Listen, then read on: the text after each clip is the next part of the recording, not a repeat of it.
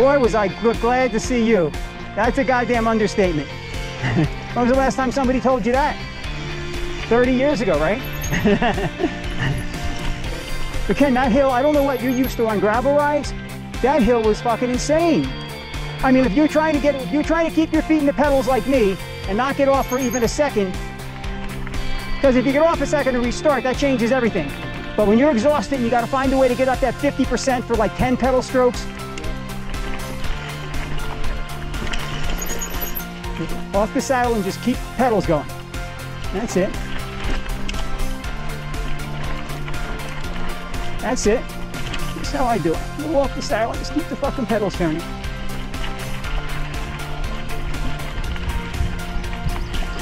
Nice, Ken. Nice, buddy. Nice. Oh, you got some experience? Of course. Yeah, of course you do.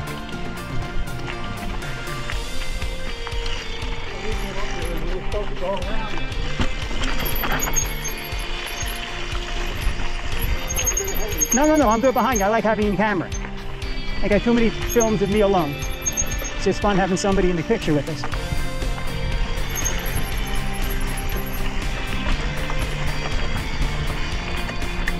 Still can't get over that friggin' climb. Holy shit, Ken. And I'm like, it's a really fun. I mean, Ken, that's the hardest around. That's like that fucking Bangor climb, but in the woods. I'm telling you. Did that guy know that climb? Did he ever climb that one? No, he didn't know you go. So I don't. He goes, oh, the gravel bikes do it.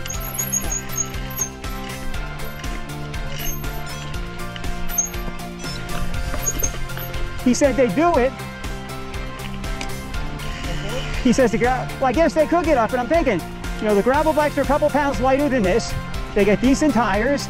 It's just a matter, you know, being able to keep the traction like I described, and those guys can do that with experience.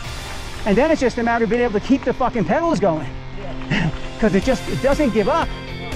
And I was starting to push at times. I said, Bob, you're gonna have to clip out if you don't slow down.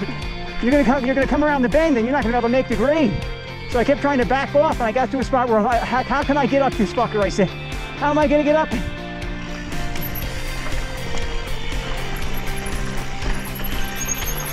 Yeah, that was 2 miles for sure. But I'm thinking Ken's friend fucked him. I went out, like, my first year of mountain biking, I went way out to High Bridge to do a trail, and I didn't know that trails close when it's slushy, so you don't damage the soil. And I was on a guy's trail, and he had it all blocked off like a crime scene. And I went in there anyway, because I drove 60 miles to get there. And he caught me. And it was a nice conversation. I was on the fat bike, so I wasn't making the trails too bad. But he told me about Round Valley, and he fucked me. Talk about the grade, Ken, 200 feet per mile, and it's an out and back. Once you get out there, you can't continue, you gotta turn around. Oh, what a friggin' great experience. So happy I came.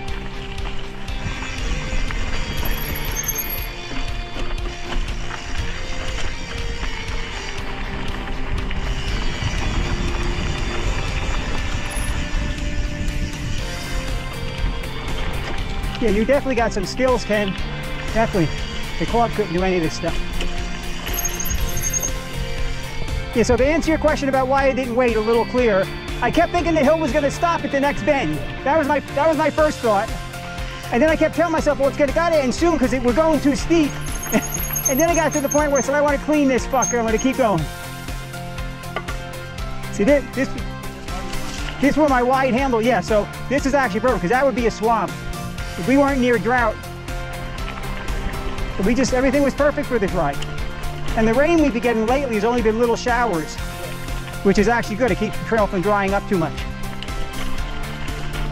So trails like this right here, a lot of the gravel routes are on stuff like this. Okay, yeah, that's nice then. Yeah, it's good. It's not boring, in other words, it keeps it challenging.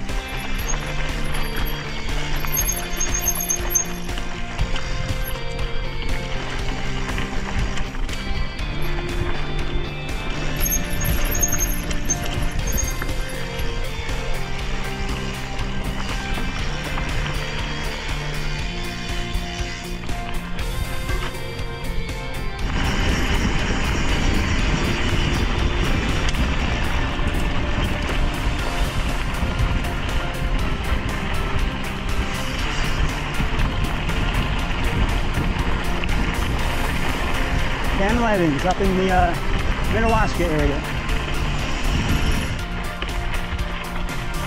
Told me about this ride. I teased on when you posted the ride on the bike site. You know, in 2 weeks I'll be coming. And then he texted me and said, bring your mountain, bring your fat bike. Hey, bring your fat bike. And I'm like, really? I said, better yet, I'll bring my hardtail, you know, my cross-country bike. And here I am, like the last minute I came out.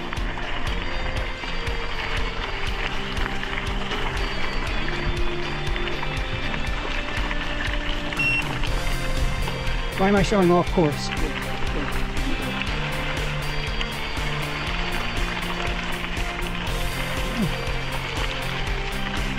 What are these called, these little bushes here? They're cool, yeah. You don't get that back in Bergen County. Oh, do we? Okay.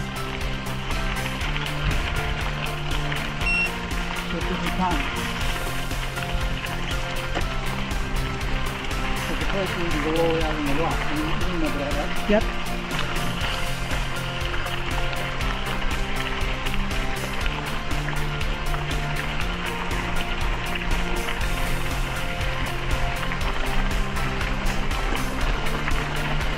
Yeah, so it's called Ramapo Lake, right, you know, off of Skyline Drive. It's just like out there. You think you're in a different country. Hello. You two look like twins. From the back, anyway.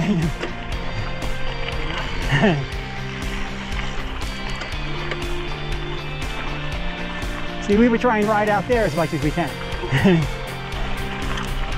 Here, Jeff Lenoski. Yeah, he did a ride. He rode all the ledges up there. Him and his buddy Lance. They're the best in the country. Yeah, he's crazy. I mean, what he can do is phenomenal. He's like 6'6". No, he's like 6'6". He's big. No elevation up here. Well, no, he's got to ride up here next week. Next week? Or tomorrow or something. The Shokin Rail Trail. It's flat. All right. By the Shokin Reservoir. He comes up here, 2 hours up here to do a 30-mile ride. If you don't care, it's $5 down. Yeah.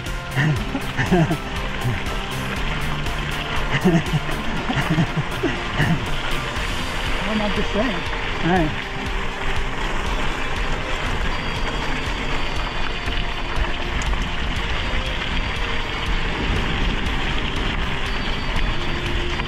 You get into that peanut butter mud, it's like unbelievable. Yeah, I know what that's about.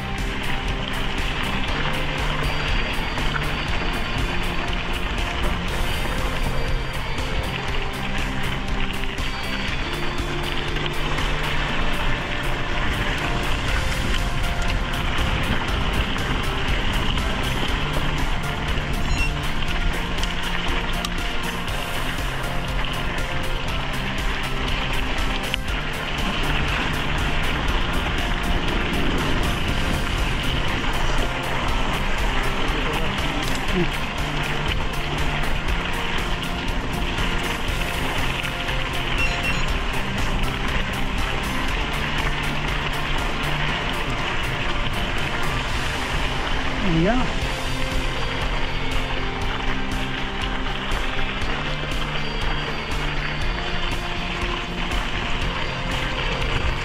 There's a rock up there, see? Up above. Oh yeah, that's nice. A rock ledge. That's a mountain ledge. Wow, that's nice.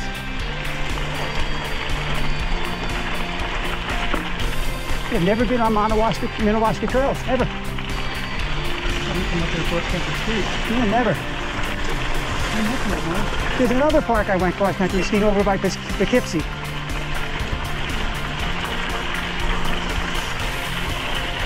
Look at the deer, yeah.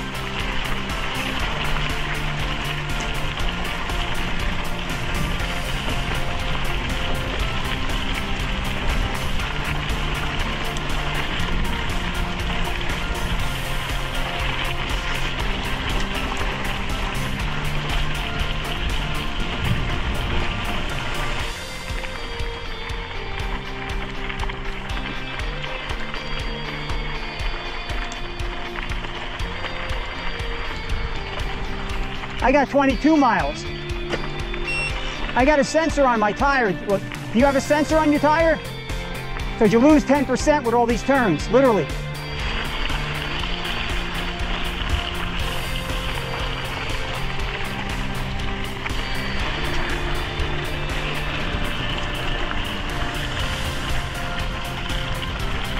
Cross country ski up here on one trail right here. Yeah. Well, with the hills, that's got to be tough, you know, going down too. I'm not that good on cross country skis.